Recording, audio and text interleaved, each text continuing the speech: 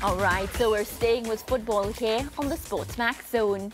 The first two fixtures of match week 23 in the Ray and Nephew Jamaica Premier League took place on Monday, with both matches causing some movement close to the top of the table. Javid Bryan has a recap.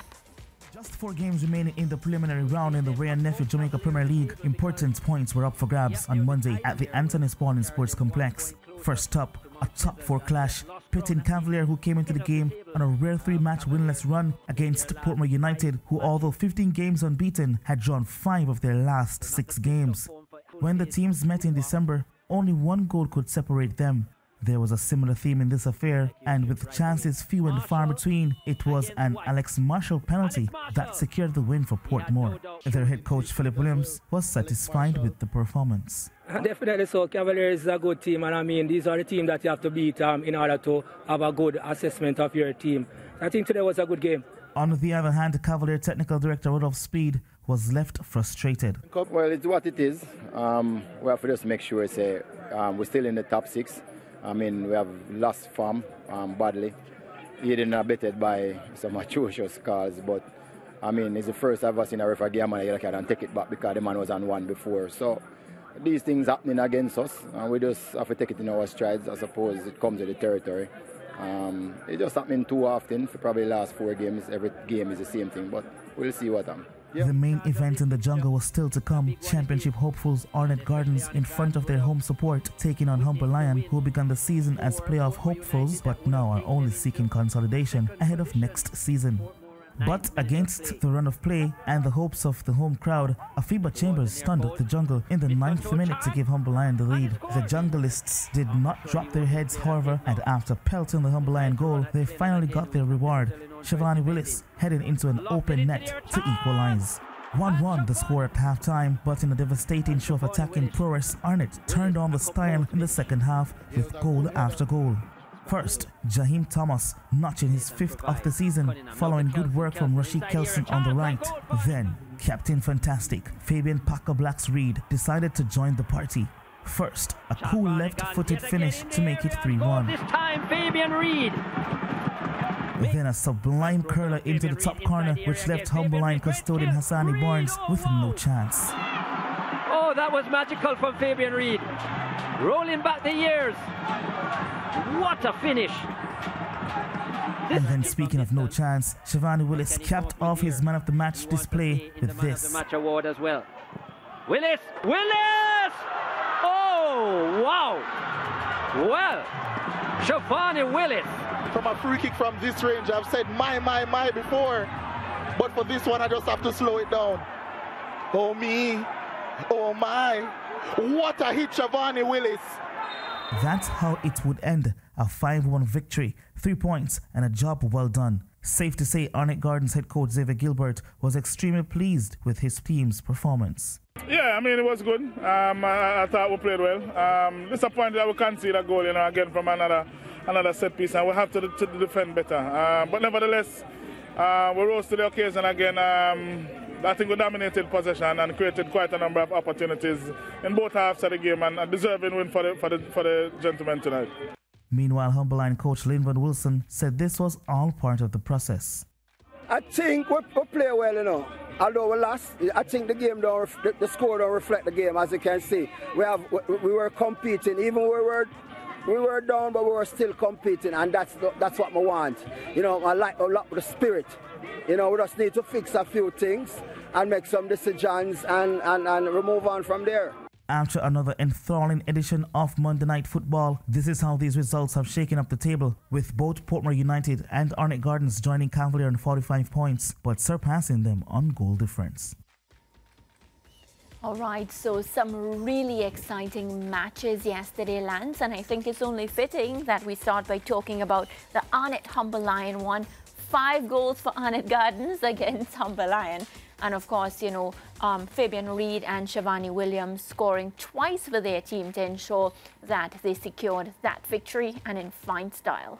Yeah, well, I think it was sort of vintage Arnett Gardens when you saw them scoring so many goals. They have been a team that has been built on attractive, high-energy offensive football. So what we saw from Arnett Gardens last night I think represents the traditional Arnett Gardens style, that they score goals readily, and they are hard to stop. They may concede goals from time to time, but they are a prolific goal-scoring team.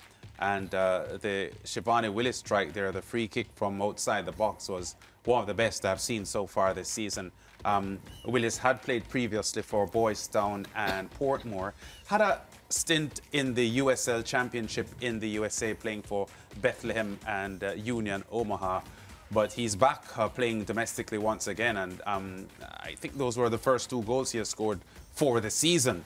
But I think, you know, these strikes, well, the header first and then that strike, just represented how much quality he has. And he had displayed that from his school days at Jamaica College with his long-range shooting and so on. And I remember him scoring some long-range strikes for Boys Town as well. So this Arnett Gardens roster looks pretty strong. They have goal-scoring quality from all over the park. And I think, you know, the coach was understandably very thrilled with the performance of his team last night. I know Humberland may not be the best at the moment in quality and form, but if you score 5 goals on a night in the Jamaica Premier League, regardless of what the opposition is, you're going to make your coach happy. Yeah, and you know, after the win against Limehall Academy, I think it was last week, Xavier Gilbert was a bit disappointed because despite getting the win, of course, he said that he expected a bit more from the team moving forward. He singled out especially in the attacking third. So based on what he saw them do this match yesterday, of course he would feel happy, because it's as if, you know, you speak to your team, you give them instructions, and you get that in the next week. So I think a lot for him to be happy about. Of course, and the fact is the jostling for the top 2 spots, because when you get to the top 2 spots in the regular season, you're guaranteed a semi-final spot, so you don't have to play the preliminary part of the playoffs. And right now there are 3 teams on 45 points. Cavalier, Arnett Gardens and Portmore joint second on 45 points, but because of goal difference, Portmore are second, Arnett are third, and Cavalier are in 4th spot. And of course, they are 4 points off the leaders, Mount Pleasant. So all of those 3 teams, Portmore, Arnett and Cavalier, can be eyeing a top 2 spot, and there's a lot to play for as far as that is concerned. But really satisfying performance by Arnett Gardens on the night. Troubling for Humberland because they had changed their coaches during the season. Linville Wilson now on the post-match interview suggesting that there were aspects about the performance that he felt were encouraging, even though they lost so badly. So we'll see what happens for them toward the back end of the season. But the earlier match that saw Portmore defeating Cavalier by 1-0 was also a good result for Portmore. Portmore have been the most successful team in the history of the Jamaica Premier League with 7 titles. And I think when you look at Cavalier's stuttering form at the moment, it emphasizes how much Cavalier have been the most consistent team in Premier League football for several years now, because I was checking.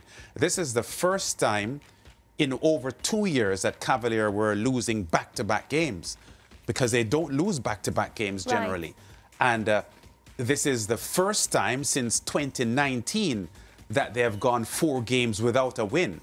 So while Portmore will be happy with the win here, I think the fact that it was only a 1-0 result and it was via penalty as well, I know Coach Speed is disappointed that his team lost, and you heard him referencing that he didn't think that the referees have been kind to Cavalier in recent results. But I don't think Cavalier should be too despondent. They have a stutter in their current form, but their consistency over time is well documented, and there isn't any team in the top flight in Jamaica football at the moment that can boast the kind of consistency that Cavalier can boast. And as I said, there's no team apart from Cavalier that can boast the fact that they have not suffered back-to-back losses in so many seasons, because the last time it happened was back in January 2022. And I think the losses they had were against Portmore and could have been Mount Pleasant, but they were two solid teams. And they didn't have any back-to-back losses in the 2021 season either, which was a shortened season played up at the Horace Boyle Centre, because it was the return from the COVID-19 pandemic, or the return of football from the COVID-19 pandemic.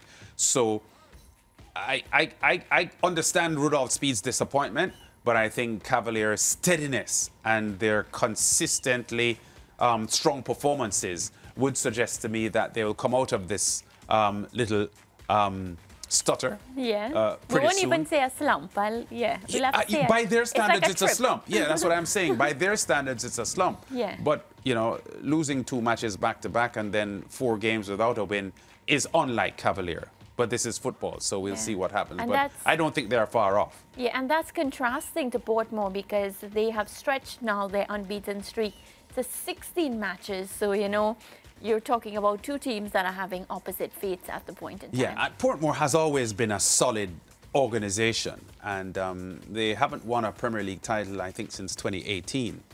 And they have gone through a period of rebuilding because they lose players a lot. Portmore thrives on selling players to overseas clubs and so on. So one of the things about Portmore is that year after year, their squad looks different because there are new players in and they lose players and so on. But this current team is pretty solid. And given their steadiness and the quality of their roster, I wouldn't put it past Portmore to win their 8th Premier League title, which has never been achieved in the history of domestic football in Jamaica. Yeah, well, we'll wait and see. But in the meantime, Lance, let's take a look at Wednesday's fixtures. What do we have coming up for us? All right, so we have Don Beholden versus Montego Bay United, Lime Hall against Harbourview, Malines United will be seeing Tivoli Gardens, Treasure Beach play Waterhouse, and Vare United versus Mount Pleasant. So Lance, which is the most mouth-watering of the few tomorrow? Well, Montego Bay Don Beholden for sure, because they are 2 of the 3 teams that are battling so hard for the 6th and final playoff spot. So the Don Beholden Montego Bay fixture is a serious fixture. The Waterhouse match is also important because Waterhouse, Don Beholden and Montego Bay United are the 3 teams that are eyeing that 6th and final playoff spot. And a lot hinges on these results now going towards the end of the regular season. Yes, so important, especially as we showed our viewers a short while ago, that 2nd, 3rd, 4th spot. It's as if you really can't tell what's going to happen at the end of the season because it's anybody's one for the taking right now. Yeah, well, the fact is the top 5 look, you know, reasonably safe at the moment, and it's that 6th place playoff that is really up for grabs, and we'll see, because you'll see it there that Tivoli Gardens have 42 points, and they are 8 clear of 6th place Don Beholden, and then the gap between Don Beholden, Waterhouse and Montego Bay United is just 3 points. Yeah. So that is where the real battle is. Of course, there's a battle at the top as well to see who will finish top 2. Yeah. Because as I said earlier on, Cavalier, Arnett and Portmore are the teams vying in the 2nd position at the moment. Not that Mount Pleasant, the leaders, are completely safe, but they have a 4-point cushion, so you've got to hand them that and make them favourites to make a top 2 spot. Yeah, and SportsMax will have coverage of the Malines United versus Tivoli Gardens fixture. That's, of course, tomorrow at the Anthony Spaulding Sports Complex. And we encourage you to tune in and, of course, keep it locked to SportsMax. We're going to take a quick break. We'll be right back.